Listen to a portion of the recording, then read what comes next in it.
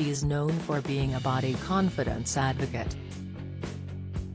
And on Monday, Hayley Hasselhoff, 29, looked red-hot as she hosted a Galentine's dinner in Beverly Hills for some of her best friends to celebrate Valentine's Day.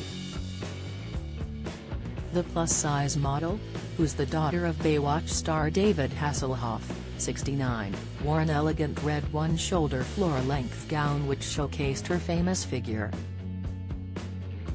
She accessorized with some long elbow sheer red gloves that were an impeccable match for the standout look. The elegant number was neatly designed with some pockets which Hayley showed off in the stunning pictures.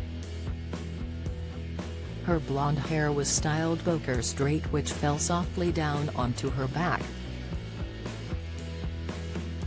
Going all out for the occasion, the American actress dazzled as she applied some rhinestones around her eyes which highlighted her flawless beauty. Just last year Hayley revealed in an interview with You magazine that her childhood was marred with mental health issues.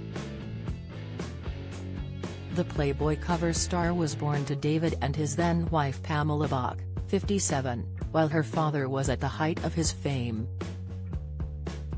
Despite a seemingly idyllic upbringing in the upscale Encino, Louisiana, Hayley proves that money can't always buy happiness and, by the time she was 11, was being bullied because of her size. "I had social anxiety and it was physically paralyzing to go to school," she said. "I started a new school and got the whole, 'you're a fat girl,' because I was developing a bust and wearing a bra at such an early age. Growing up in Hollywood," she said, "made matters worse and forced her to form thick skin. It was an environment where everyone strove to fit in rather than stand out. There were times in my life, dark days, where I would blame my body for my lack of love. I would say, I'm not finding the right person because they don't want a plus-size girl," she recalled. Body image and mental health go hand in hand. "This past year has brought a lot of clarity and allowed me to speak about things I've never spoken openly about, like anxiety, panic attacks and depression."